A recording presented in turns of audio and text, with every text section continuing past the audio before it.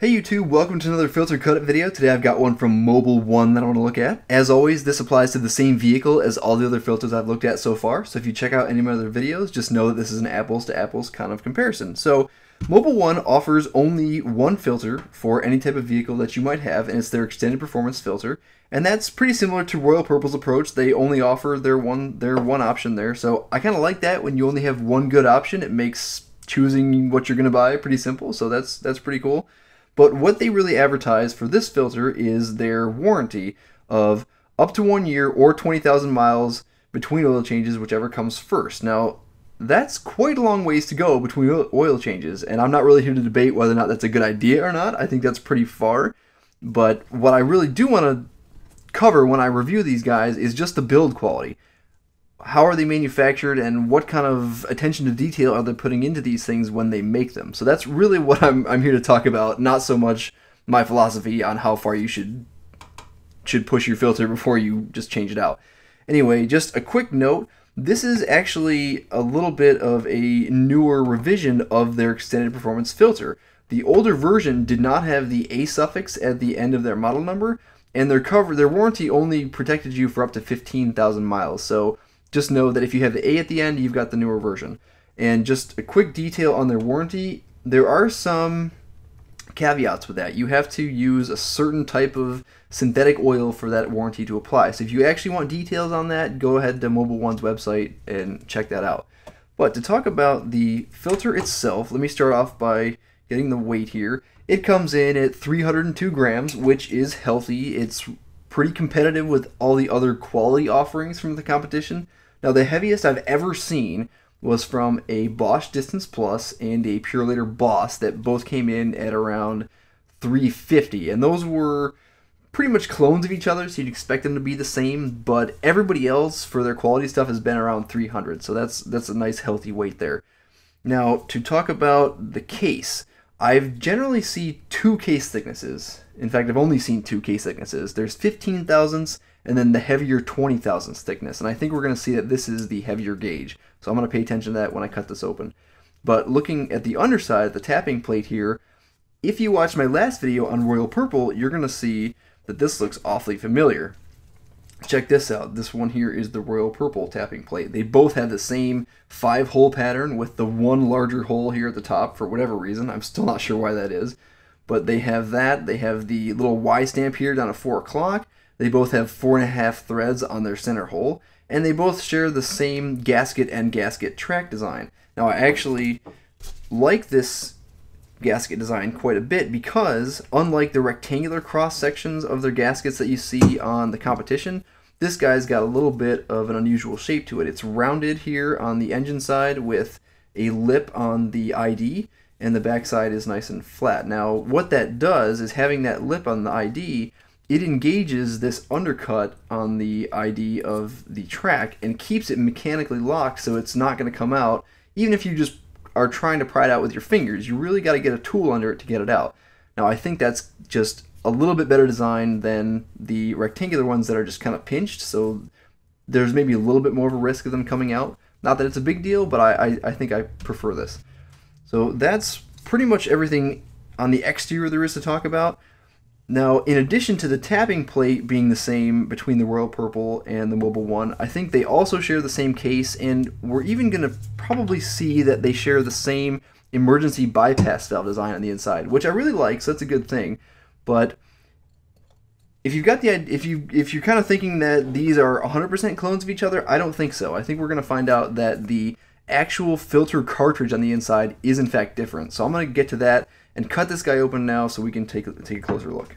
Okay, now I've got the filter cut open. I threw some mics onto the wall of the case and did confirm that it is the heavier gauge at 20 thousandths thick. I'm always glad to see that. Now, the spring and the anti-drainback valve and the base plate are all common to the Royal Purple filter as well, so I'm not really going to cover those. Now, the colors might be different, but that's really about it, so there's not much to discuss there. But the first thing I do want to cover in detail is the emergency bypass valve design, which I'm really impressed with, so I want to go into a little bit of detail on that and why.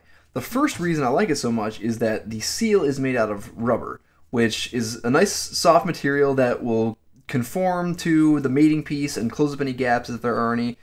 Now, in contrast, I have seen, like on this WIX XP here, seals made from a hard material. This might be a hard plastic or something, I'm not sure. But when you have two rigid pieces trying to mate together, nothing's really all that apt to give to close up any gaps. So I feel more comfortable that this provides a good seal versus maybe something harder. The other thing I like is that immediately behind that rubber seal is this stamped sheet metal support plate that is meant to keep that seal flat from warping or wrinkling as it moves up and down as needed. Now, to K&N's credit, they do a good job on their performance silver filter by also having, you know, a nice piece of rubber for their seal. But instead of having a dedicated support plate, they just throw an extra coil on the end of their spring. Now, I'm sure that works, but I really think this is kind of taking quality to just one greater level when they have a dedicated piece that spreads across the entire surface of that seal. So, really glad to see that. While I've got the end cap assembly in my hand here, I do want to also point out their gluing job. They've got a lot of glue, plenty of it, but almost too much. If you look and see, it's almost crept up to the point where it interferes with the seal on that valve. So I would be kind of wary of that if I was in charge of manufacturing that. But what all this glue also does is it also kind of spills over onto over the lip of this end cap, and you can even see a bunch got on the bottom here. Now, I don't think that hurts performance at all, and I complained about this in the Royal Purple because theirs is the same thing, but it just doesn't really, I don't know, doesn't really make me feel like they paid attention to that extra level of detail that I would have liked to see. But anyway, where these filters really get interesting and where they start diverging in what they offer is in the cartridges themselves. You can immediately tell that these are very different. Now, the first thing I want to point out is the center tube. The center tube on the Mobil-1 is made out of steel, and it's the helical spiral design. You can see the seal running up along their edge there. Now, I do believe this has been upgraded, maybe over the previous revision that I talked about earlier. I haven't seen it, so I can't say for sure, but I think that was one thing they might have also paid attention to at this latest iteration. Now, that's going to be a lot stronger than kind of the more basic design that the Royal Purple has, where they have a single axial fold. So it's going to be definitely a stronger center tube for what it's worth. So that's a plus for the Mobil-1. But as far as the filter media itself goes, you can immediately see that the Mobil-1 forgoes the wire backing. But what that does is it allows them to jam a whole lot more pleats into the same area and give you a greater overall surface area for your filter. Okay, there's 63 pleats on here, and the media is a synthetic blend that is rated for 99+% efficiency down to 30 microns. In comparison, the Royal Purple has a fully synthetic media that is 99% efficient down to 25 microns, which is better. Now, whether or not that 5 microns means a whole lot to you, I can't really say, but if it does, then that might steer you in the direction of Royal Purple.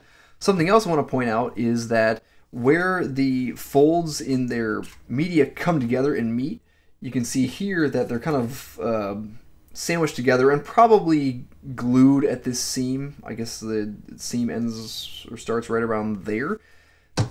We got the same thing going on with the Royal Purple, where here's where their media, the ends of their media come together. Now, I wish I had seen on both of these the metal crimp that you get from some other brands like the K&N here. They've got this nice metal crimp on the end that, I don't know, just kind of another level of quality that I wish we had seen, given how expensive these are. These filters, especially if you order them online and have them shipped to your house, you're talking maybe around $15 for these. So these aren't cheap filters by any means. Finally, in terms of dirt capacity for these guys, I have not been able to find a whole lot of information that's been published about that. Royal Purple doesn't really talk about it on their website, and Mobil-1 at best kind of is vague about it. They say synthetic blend media keeps oil cleaner and holds more dirt. Okay, well, versus economy filter brands per ISO, this and that. Well, economy filter brands, well, what does that mean? That's not very specific. So the best I can go off of is the fact that they've got so much surface area, and they wouldn't very well be able to rate their filter to go for 20,000 miles if they didn't have the dirt capacity to support that kind of use. So I imagine it's good, but I can't really say for sure because I don't have published numbers. But that's pretty much everything technical I had to discuss with these guys. I hope you liked it. If you guys want to see another brand or another particular model of filter that you want me to cut up and review, let me know in the comments and I'll try to get to it. Also, just any questions in general, leave them in the comments below. I would appreciate it if you'd subscribe, and thank you so much for watching.